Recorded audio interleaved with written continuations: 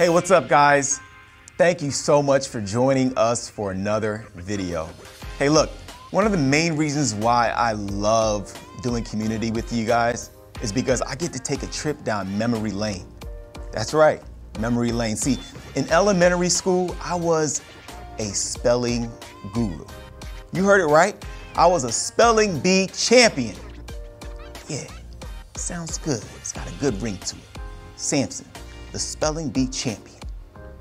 All right, let me stop over exaggerating. I was an unofficial spelling bee champion. And the reason why I say that is because I've never competed in a spelling bee competition, but I bet I can stand in the paint with the best of them. See, I was a natural speller. To be honest, kiddos, I never really studied for a spelling test. I always felt as though these words they're naturally easy to spell. There was a young girl by the name of Holly Getz. Holly Getz and I, we went to elementary, middle, and high school together. Well-known fact, she graduated pretty much at the top of our class. She was the valedictorian of our senior class. She got straight A's, not only in spelling, but in everything. Once we got to middle school, my straight A's, they didn't come too easy. Matter of fact, I struggled a little bit, to be honest. And I started to realize, man, spelling isn't easy. History isn't easy. Man, I actually have to put in work. So one day I mustered up the courage to ask Holly, hey, Holly, how do you get straight A's in all of your subjects? She said, duh, Samson, I just study with intensity. I was like, okay. I mean, I don't know about you, but I've never heard studying and intensity in the same sentence. The only time I had ever heard of intensity was while playing sports or working out or something like that. I didn't understand the concept of studying with intensity. Random thought. Why is phone spelled with a PH instead of an F? That's not mind-boggling to you? Or why is there 3 different ways to spell two in 3 different meanings? The English language is so weird to me. Even as a grown individual, I struggle when I'm texting because I still seem to get there and there mixed up. I know what you're thinking. Where's this going, Samson? What about effect? Have you ever thought about effect? Yeah, there's 2 different meanings of effect. There's 2 different ways to spell effect. You have effect that starts with an A on one hand, right? The one that starts with an A, it's usually a verb, and it means to change something. Perfect example. My wife gave me a compliment on my shirt, and it affected my day. I was a lot more pleasant because of it. Now, effect that starts with an E, it's usually a noun, and it means it's a result of change. So the example I could use for that is medication, right? We know with certain medications, there's certain side effects. So it's referring to the result of change that medication can cause to your body. I know what you're thinking. Why in the world are we talking about grammar, Samson? See, both words, effect and effect, they both are key to what we're talking about today. And both of them are easily confused. But let's think about what we're going to talk about today. Today, we are going to be talking about ways that we can influence, impact, and change each other. You see, Holly Getz, she totally changed the way I viewed schoolwork. I knew from that day forward, after having a conversation with her, that if I wanted straight A's, I would have to simply study with intensity. So how do you affect or change the people around you?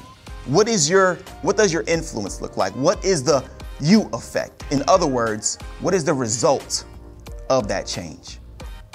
Bear with me, folks. Today, we're going to talk about it. And I know some of you kids, you're like, you know what? Yeah, I affect a lot of people around me. I acknowledge that I have influence. I acknowledge that I influence a lot of people around me. And it may be because you hold some type of leadership position. Maybe you're a captain of your sports team. Maybe you're a captain of the cheerleader team. Maybe you represent your student body government at your school. Or maybe you're in a social club or one of the extracurricular activities at school. and you probably lead in that area. So it's easy for you to say that you have a good circle of influence. But then there's others of you, right, that are probably like, man, look, Samson, I'm not gonna lie to you. The me effect is currently on a 0. Like, I don't influence anyone around me. Like, literally, like even the family dog does not listen to me.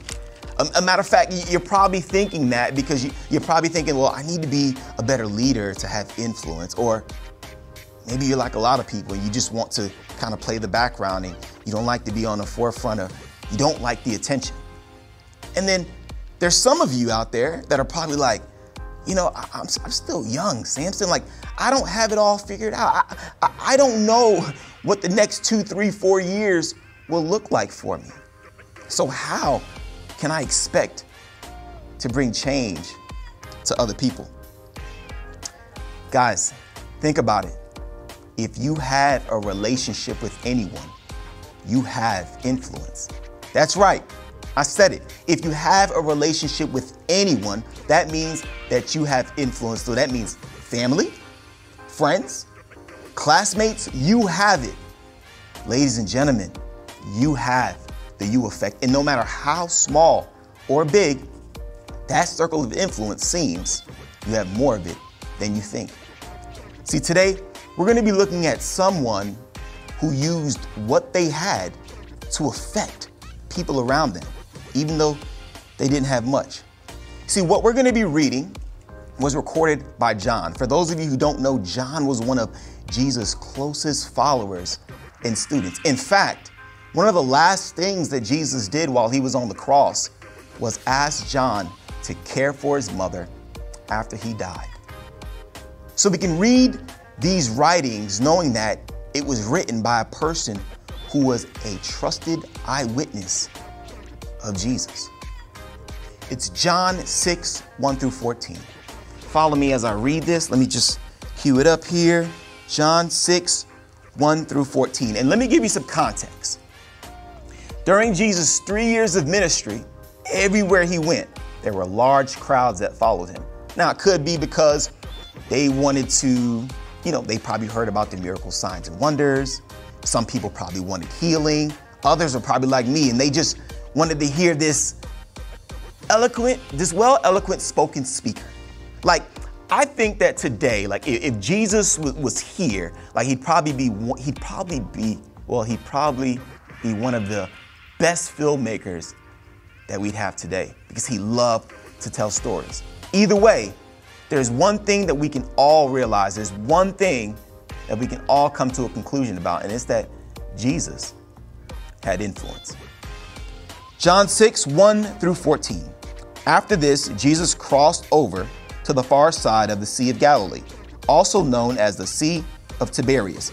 A huge crowd kept following him wherever he went because they saw his miraculous signs as he healed the sick. Then Jesus climbed the hill and sat down with his disciples around him. It was nearly time for the Jewish Passover celebration.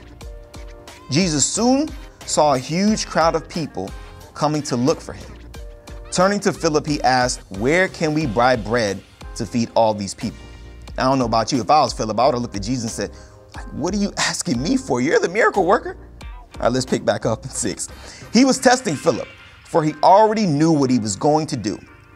Philip replied, "Even if we worked for months, we wouldn't have enough to feed them." So let me kind of give you an example there. That's like going to Chick-fil-A and ordering 5,000 chicken sandwiches, meals, or something like that, right? So here we are. Then Andrew, Simon Peter's brother, spoke up. "There's a young boy here with 5 barley loaves and 2 fish. But what good is that with this huge crowd? Tell everyone to sit down," Jesus said. So they all sat down on the grassy slopes. The men alone numbered about 5,000. Then Jesus took the loaves, gave thanks to God, and distributed them to the people. Afterward, he did the same with the fish, and they all ate as much as they wanted. After everyone was full, Jesus told his disciples, "Now gather the leftovers so that nothing is wasted."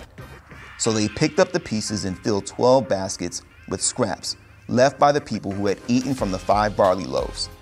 When the people saw him do this miraculous sign, they exclaimed, "Surely he is the prophet we have been expecting." Now, the role of Jesus here, it's understood. We all knew what his role entailed of. But I would like to believe that the real MVP was the boy.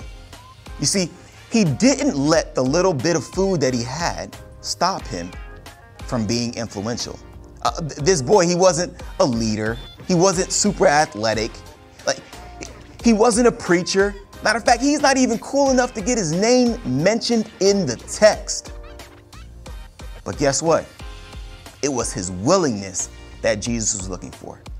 And I believe, we should believe, that it's not about our ability to do anything. It's about our availability. Are we able? It's not about ability, but are we able? Are we available? So pay attention to that, guys.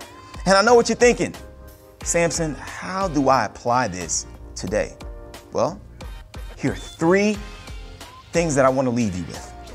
One is identify the who. You got it right. Yeah, look around you.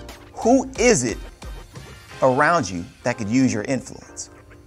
Secondly, identify the what. The need. What is the need? Guys, we have to pay attention to the need. What is the need around you where you can say, you know what, I believe that I can impact, affect, or change, or better yet, influence in that capacity. And then lastly, identify what you can do to help it. And do it. Yeah, like Nike, just do it. Matter of fact, Drake, he says a lyric, and it's pretty dope. He says, "You spend too much time on captions and not enough time on actions." Super poetic, super dope. But guys, guess what? The main point is you have more of an effect than you think. Think about it. I want you to think about it for a second. As we close this lesson, who in your life has had an effect on you for the good? God can use you to have that same effect on others. All we have to do is show up. Thank you for your time. Guys, I can't wait to do community and fellowship with you again. I love you. And until next time, be easy.